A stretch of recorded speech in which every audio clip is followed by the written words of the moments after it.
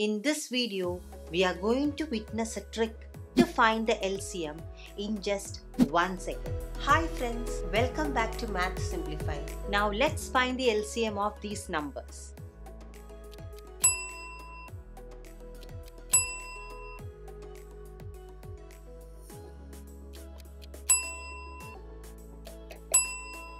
How much time did I take to solve these questions? Less than 1 second, right? Now I will show you the technique. In the first question, from the given set of numbers, you should choose the bigger number. So bigger number is 16. You should check whether 16 is divisible by the given numbers.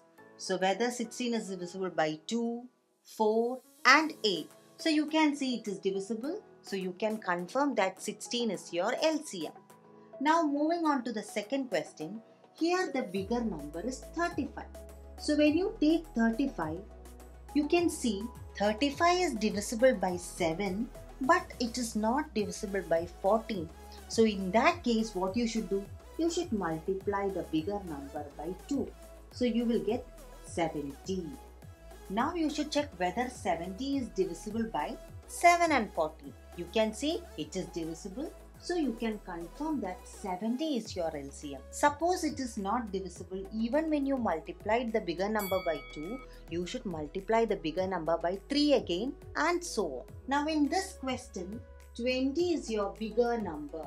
But when you check, you can see that 20 is not divisible by 13 and 12. So what you should do? You should multiply 20 by 2 and then check again if 40 is divisible by 12 and 30.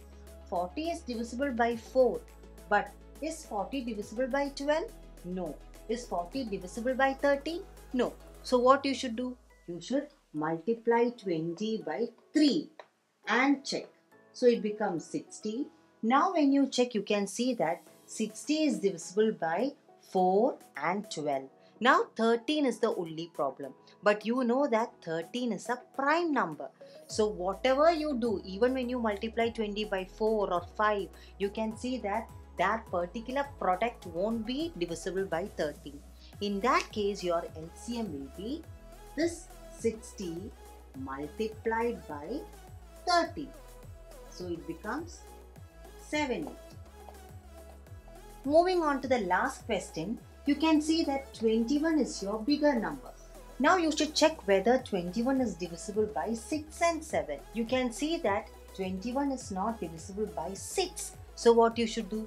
You should multiply 21 by 2 and you will get 42. And then you should check whether 42 is divisible by 6 and 7. So you can see it is divisible. So you can confirm that 42 is the LCM. I hope the trick of finding the LCM quickly was useful to you. Stay tuned for more videos. Till then, bye and thanks for watching.